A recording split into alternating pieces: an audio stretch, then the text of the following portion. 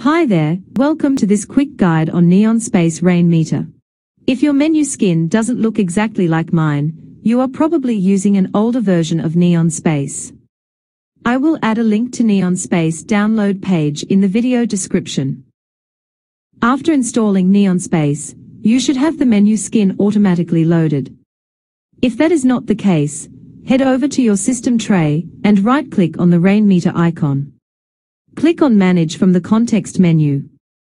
This should open up Rain Meter Manager. Now search for Neon Space, Settings, and double-click Option. In Neon Space, skins are grouped into tabs. You can find these tabs on the top section of the menu skin. Each tab contains different types of skins grouped by category. The menu skin, when loaded, will always display the General tab. This tab contains the global Neon Space settings.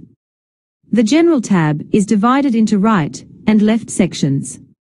On the left are the settings name, and on the right are the actual settings button. The first setting is the transparency box. You can change the transparency of every skin in Neon Space Rain Meter using this box. Values range from 0 for fully transparent to 255 for fully opaque. Neon Space mainly uses 5 different colors. You can change this by entering a custom color for each box. If you notice the skins take some time to refresh after you changed a setting, that is normal, and is because the menu skin is a large file, and thus takes some time to load or refresh. Next, we will set up the weather. Click on the weather box, and you will be redirected to mapcoordinates.net. Enter your city in the search bar, and select your city from the drop-down list.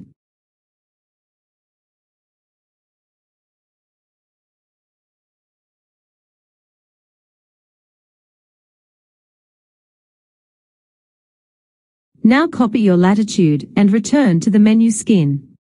Click on latitude and paste your latitude in the input bar on the top right corner of the menu skin. Do the same for your longitude. If you are using Neon Space in English, you don't have to change the weather language, as it is already set to English by default. If you want a different language, right-click on the Languages box, and it will open up a web page. Find your country on this page, and copy your language code.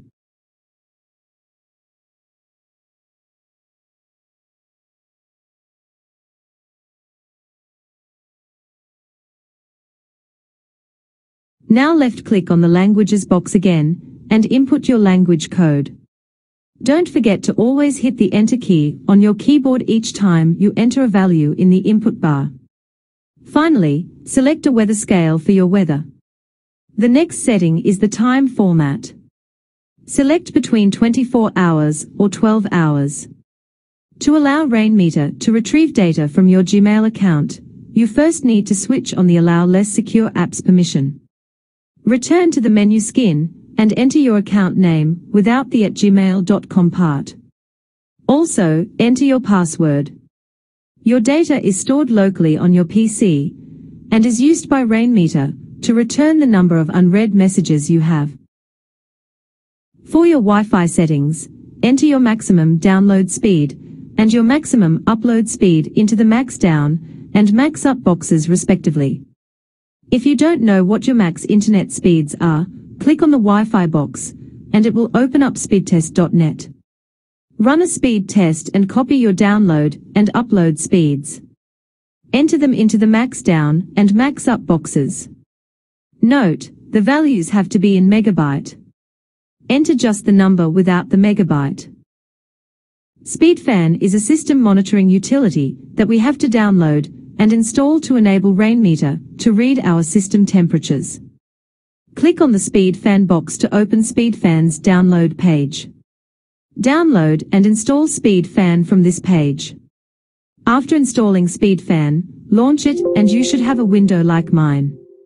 From this window, we need to locate our GPU, CPU, and disk drive temperatures.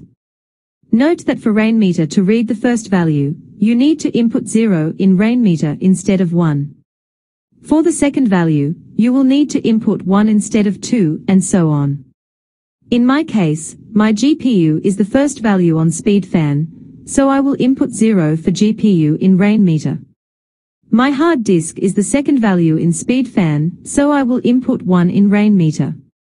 And finally my CPU, which is the core 0, is the fifth value on Speedfan, so I will input 4 for it in rainmeter.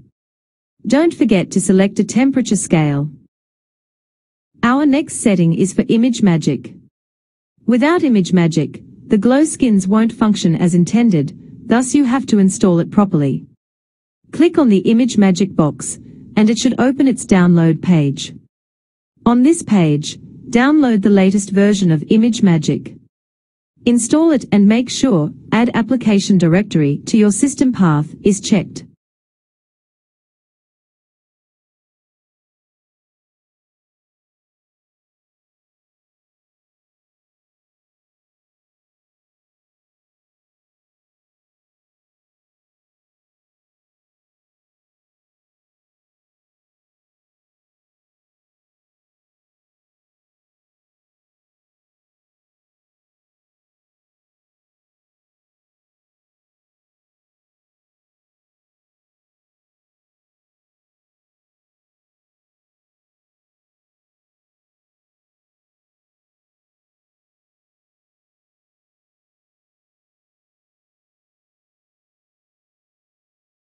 Here is a screenshot of how the glow skins look with image magic on the left, and without image magic on the right. Select your audio player from the available list. You can also track your browser playback with the Spotify YouTube SoundCloud box. For this to work, you will have to add the rainmeter Web Now Playing Companion extension to your browser. It is available for Chrome and Firefox. Search Web Now Playing Companion on Google and install it. Our last setting is the skin language. Select your languages from the available ones. English is the default language for Neon Space Rainmeter.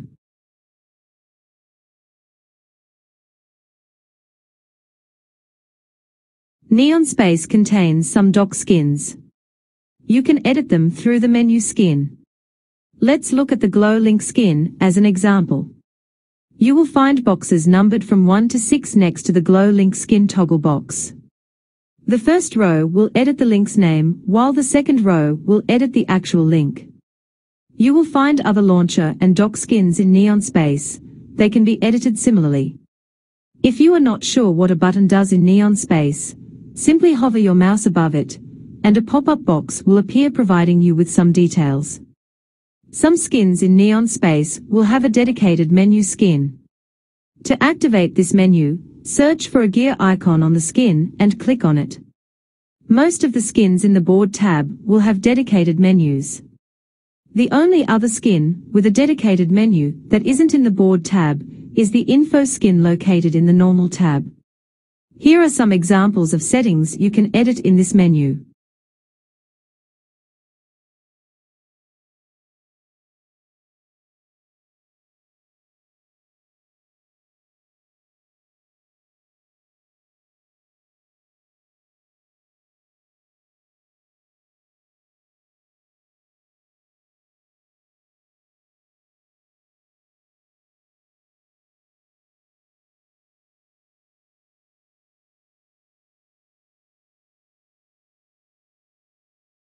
Most skins in the border tab can be further customized through their dedicated menu skin. You can add details to the skin and also change their border type.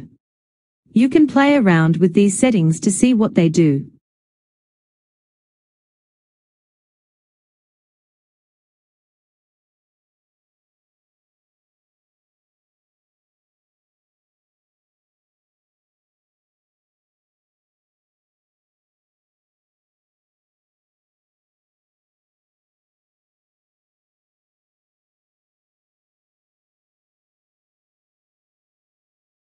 Here is another tip.